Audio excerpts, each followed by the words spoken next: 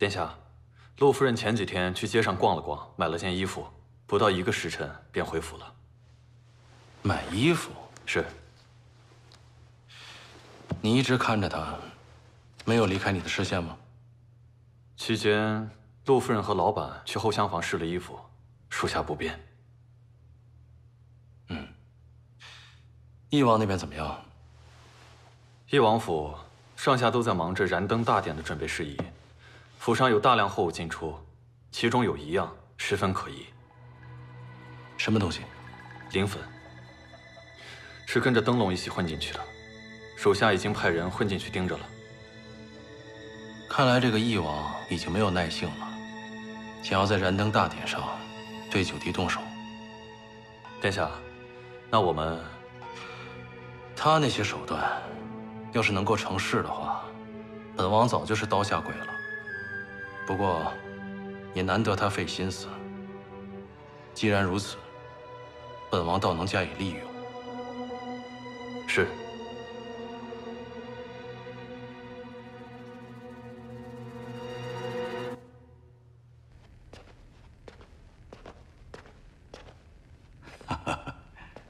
父皇，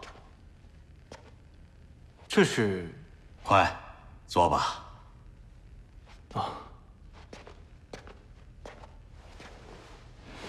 这些啊，都是你最爱吃的，朕就让御膳房做了。你呀，好久没有陪着朕用膳了。哦，对了，缅国的甜瓜，朕叫人选了最好的，你可以先尝尝。多谢父皇。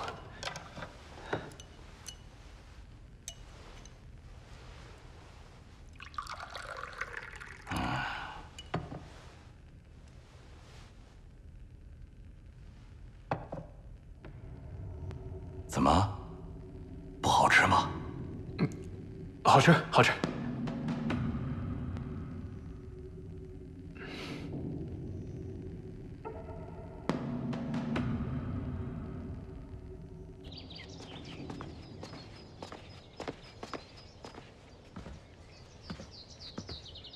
拜见殿下，我先退下了。这个给你。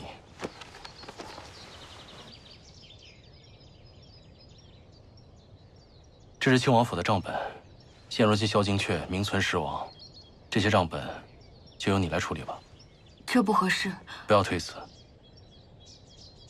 今夜是除夕，我要回到宫里陪父皇守岁，就不能陪你了。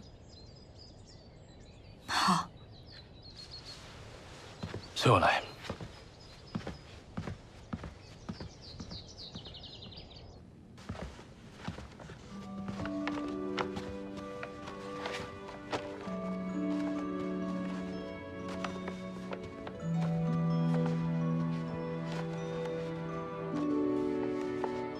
都是给你准备的，喜欢吗？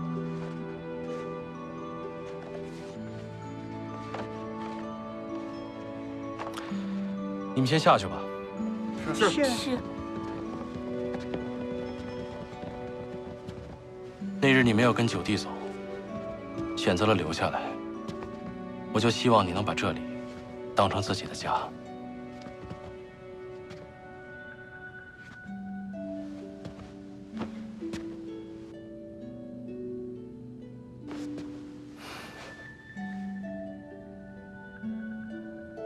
也把我当成你的家人。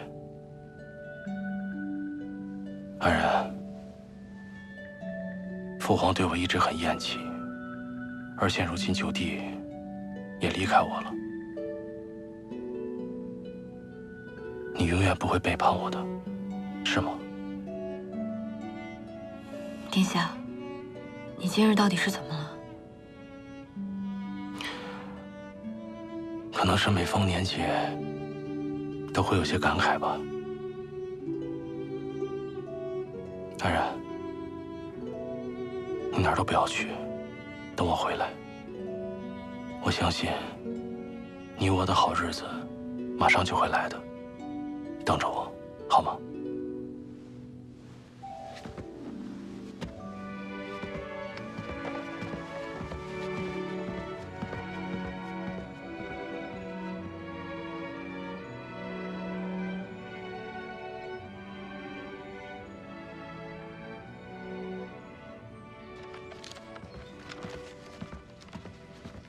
小姐，吃饭了。小姐，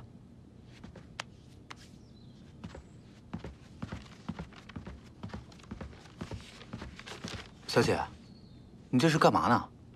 半个月前，王府从缅国购入了10担甜瓜，但为什么会买这么多？他一向节俭，以往的年节即便是要花钱打点，但也没见过如此大手笔。若是金银玉器也就罢了，买这么多瓜做什么？说起这个，我倒是想起来了。近日码头的弟兄们跟我抱怨，说义王为了燃灯大典，从缅国买了一些甜瓜，真是奇怪。什么？李大人，周大人，周大人，刘大人，来，坐。王大人，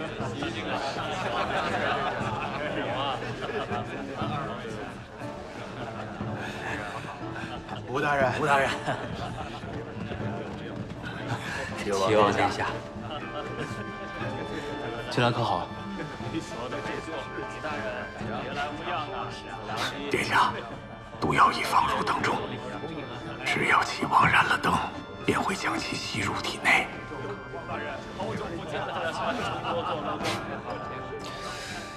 那用不了1个时辰，九弟他便一命呜呼了。殿下，等着看好戏吧。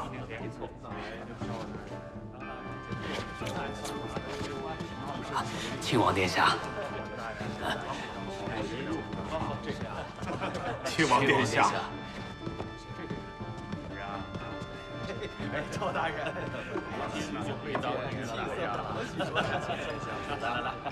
一切准备妥当，殿下您自己当心。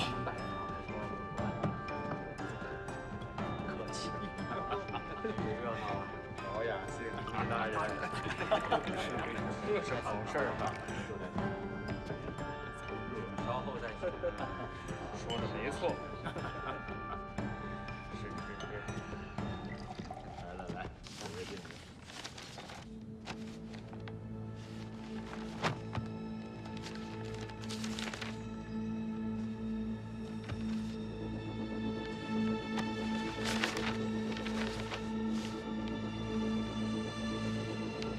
烟花100担。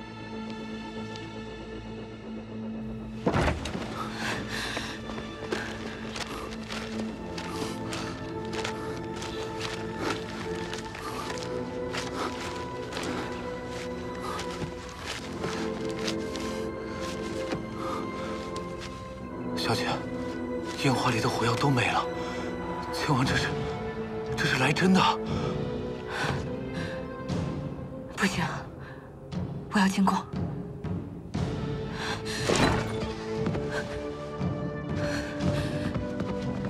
把你的入宫腰牌给我。你要做什么？穆泽反了。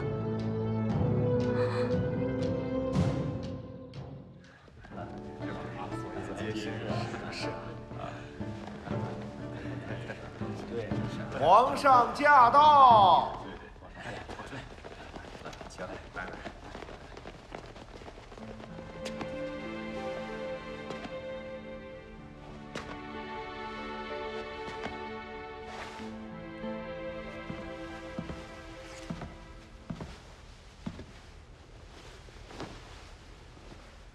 吾皇万岁万岁万万岁！燃灯大典现在开始。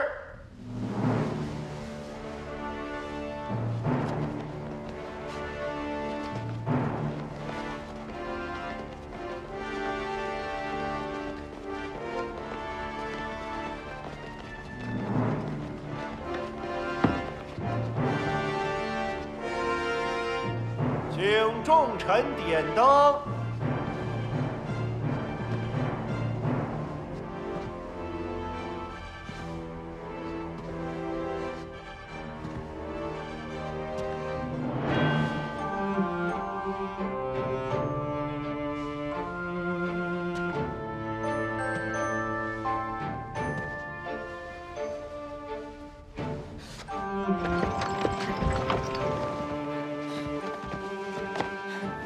站住！府中有事，未能及时赶赴燃灯大典，还望放行。好，进去吧。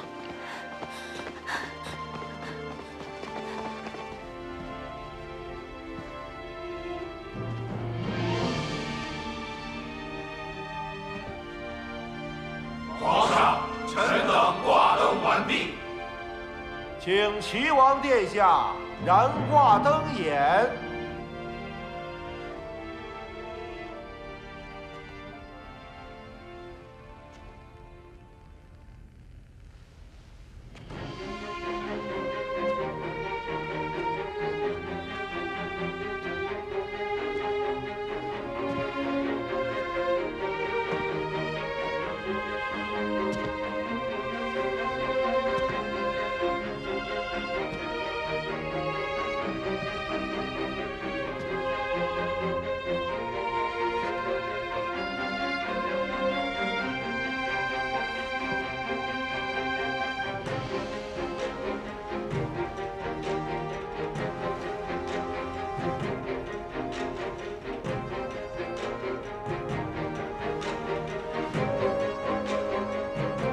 天佑大汉，愿我大汉来年风调雨顺，四季平安。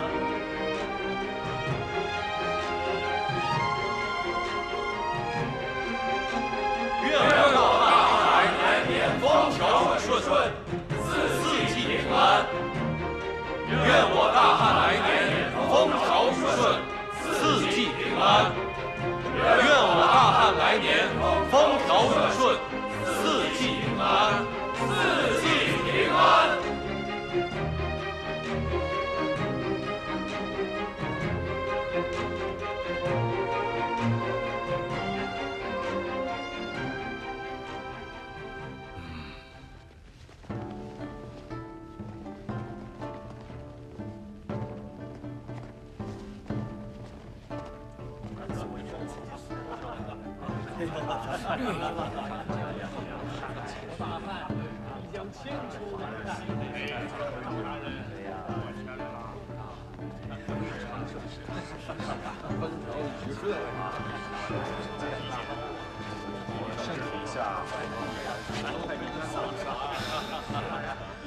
现在那毒药已在齐王体内，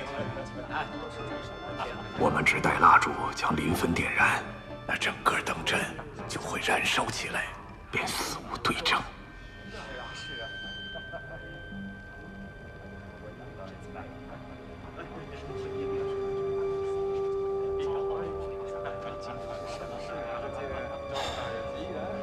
我们得离父皇近一些，免得引火上身啊！ 多谢亲王殿下，来我家里来就劳亲王殿下了。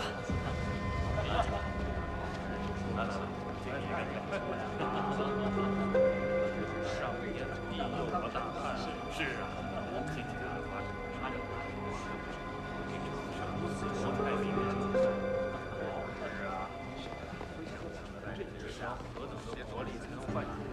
好，各位，我先失陪了。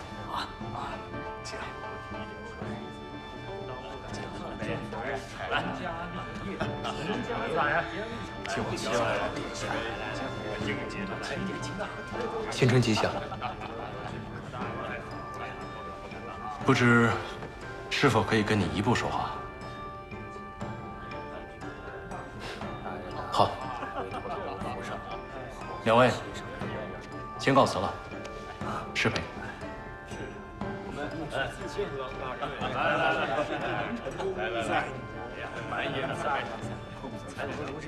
今年除夕和往年不同了，不能回家吃饺子，因为今晚还要陪父皇守岁。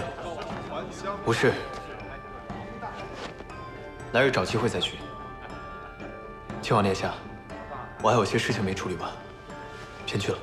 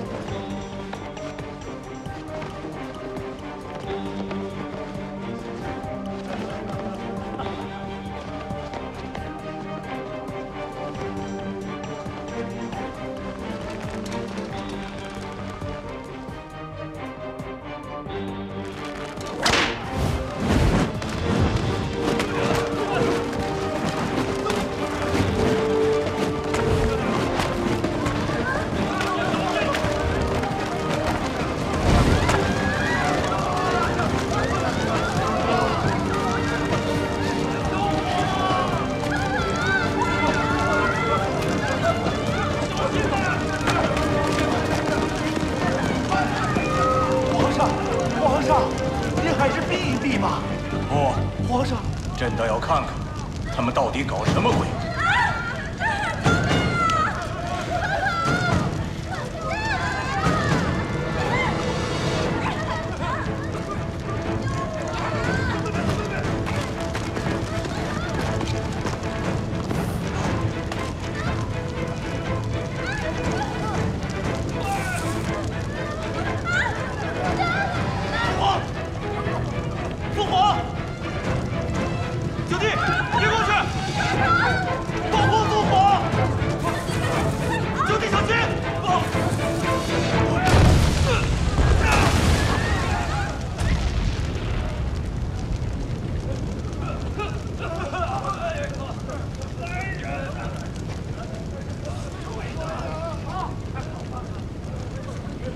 父皇，哎，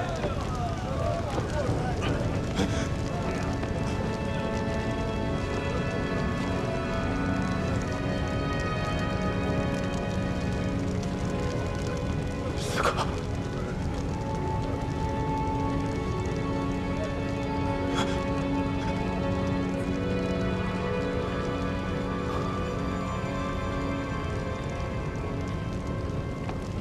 你知道翼王他为什么会死吗？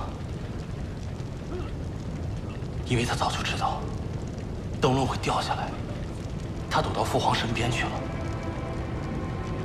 那你知道他为什么会知道灯笼会掉下来吗？因为他在你的灯笼里放了磷粉和毒药，他想毒死你。等我把毒药换了，这些你都知道？对，二哥都知道。那你为什么不阻止他？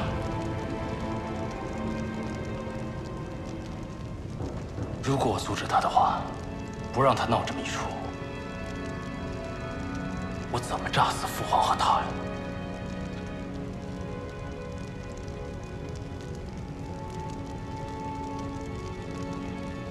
那你还救我？我答应过你，此生不会让任何人伤害你，包括我自己。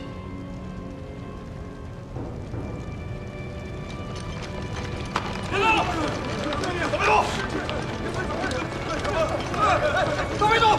家里这是干什么呀？我会做什么？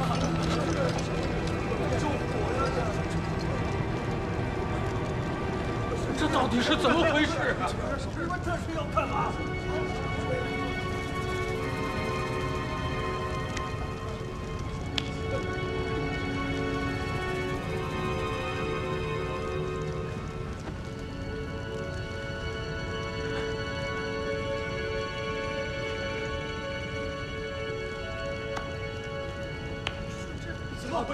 诸位已经看见了，燃灯大典突发意外，父皇他不幸身亡，已经宾天了。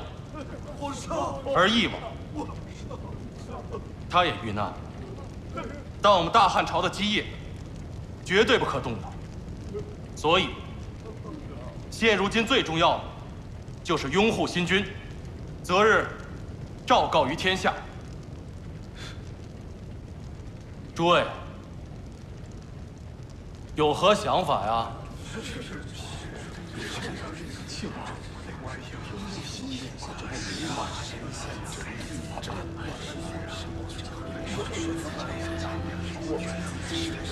庆王殿下龙姿凤表，才德兼备，知此危难之际，国祚动摇之时，庆王殿下以江山社稷为重。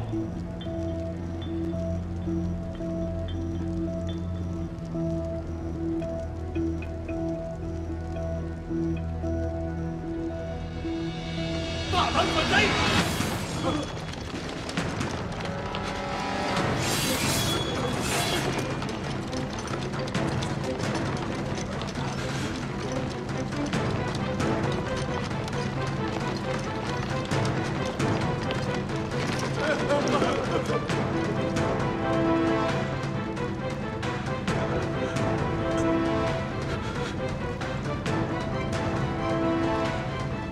你可真是朕的好儿子呀！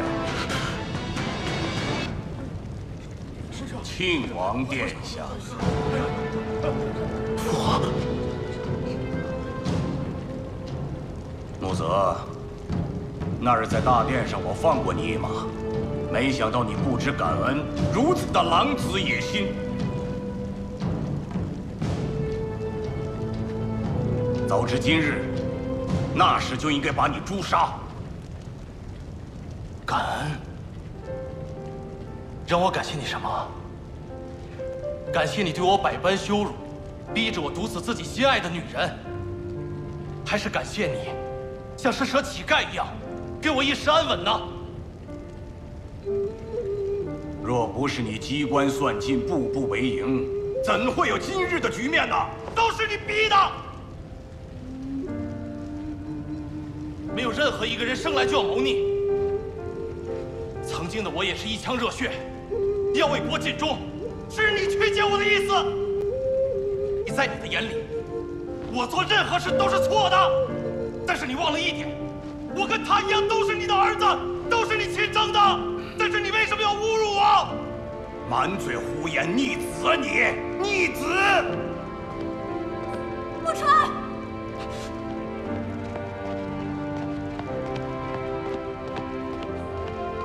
陆川，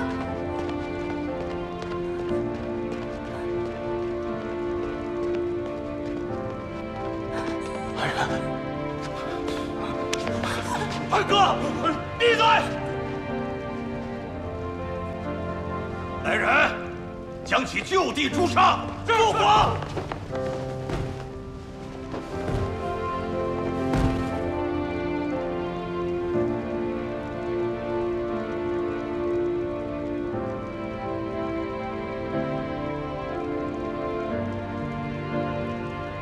父皇可曾有要想保护的人？儿臣有。儿臣有拼尽全力，不顾一切也要保护的人。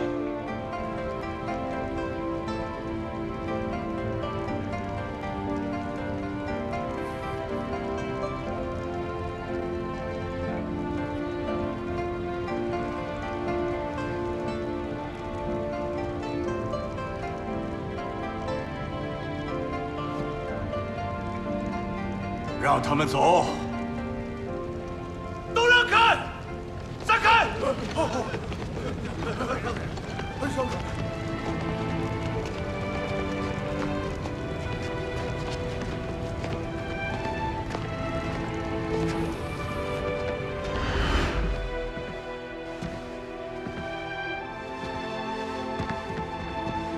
皇上，有什么问题吗？经过调查，齐王殿下吃的甜瓜中沾染了火药的味道，是庆王调换了义王送入宫中的甜瓜，并将火药混入其中。如今，火药被埋在了台子底下。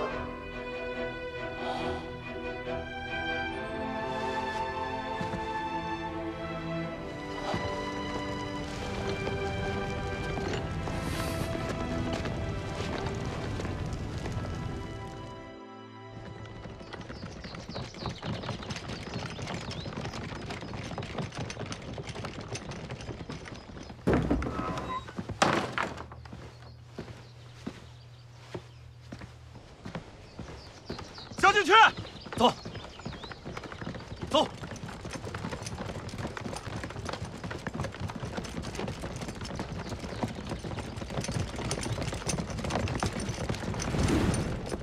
交进去，没时间了，跟我走。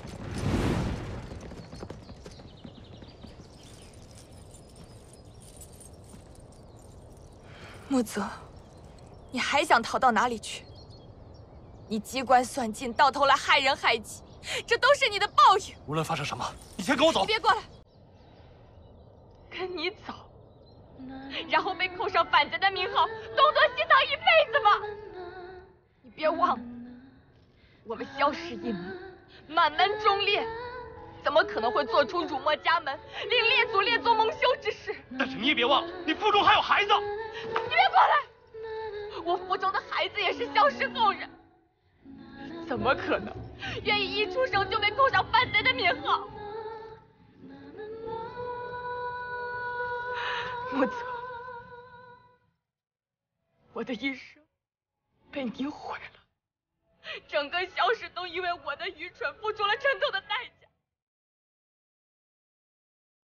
我一心向着你的时候，你将我的情谊践踏在地，然后现在又因为我腹中的孩子惺惺作态，真是令我作呕。殿下，再不走，追兵就要来了。死前还能看到你功败垂成的模样。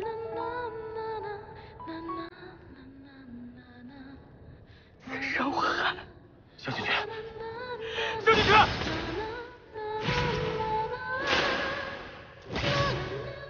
萧进去！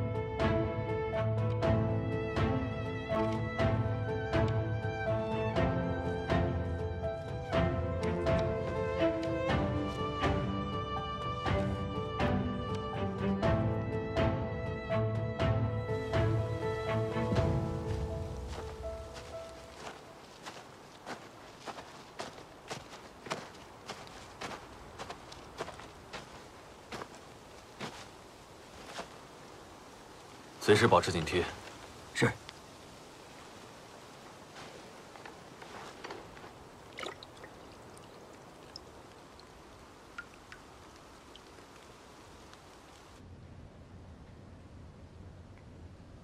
陆安然，你为什么要背叛我？殿下是怎么知道的？用试衣服作为借口，躲开男性真的是个好办法。只可惜那个店家，他的骨头不够硬啊，没打几下就什么都招了。所以那个账簿也是你留下来试探我的，对吗？对，我就是想试一试。我要看看，当九弟在危难之时，你会不会奋不顾身的去救他？但事实告诉我，还不如不试。我在想啊，如果你愿意骗我，我恨不得你可以骗我一辈子，让我一生都活在美好的欺骗当中，这我愿意。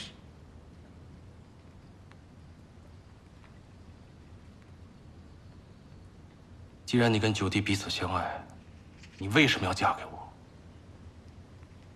你明明可以跟他远走高飞，离开这里，你为什么要回来？你究竟为了什么？因为我曾珍视的，也被你毁掉了。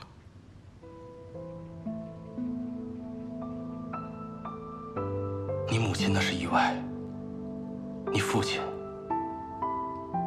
是你先愚弄于我。我娶你进亲王府，对你以诚相待，你为什么这么恨我？从一开始，你对我，对陆家，便是费心算计。到现在，你问我为什么没有真心，武则，你真可笑。就是这样的眼神，从苏城开始，你就这个眼神看着我，你究竟在看些什么？你真的想知道吗？我问你究竟在看些什么？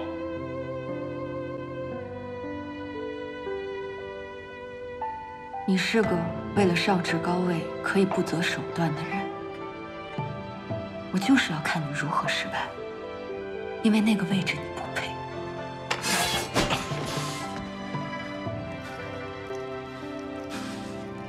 那个位置我不配，你的意思木川就配，是吗？我只是跟他出身不同罢了。父皇偏爱他，你也偏爱他。武则，从你把那杯毒酒递给我开始，你就应该知道，他跟你不一样。我没有选择。你以为我不想跟他一样成为翩翩君子？我也想翱翔行走在天地之间，而无愧于天地。但是我做了所有的一切，在父皇眼里都是东施效颦罢了。你自认为没有选择，你哪一次不是选择了权力和欲望？伤人心、害人命，这都是你的选择，真是命运弄人啊！那些不爱你的，你时时想讨要真心；萧晴却那么爱你，你却弃之如敝履。木泽，你现在真像一个乞丐一样可怜。你闭嘴！你不知道，你真的惹怒了一个男人，会有什么样的后果？我知道这辈子我得不到你的心，但今天你的身体是我的，必须是我的。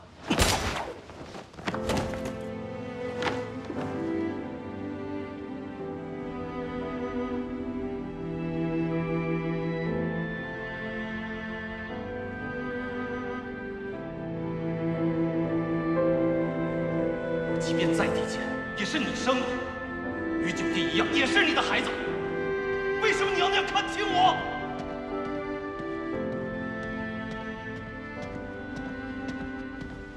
父皇，方才儿臣在亲王府书房，发现二哥的一间密室，儿臣已经把东西带了。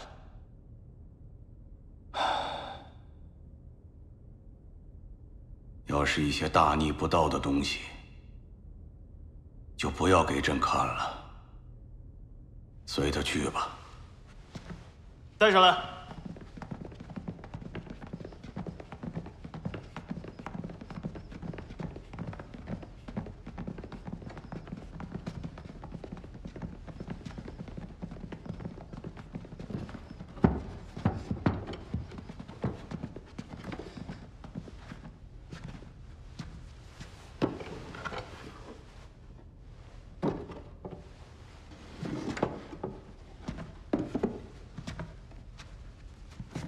这些应该是二哥亲生母亲的。私设灵堂，暗中祭拜，逆子。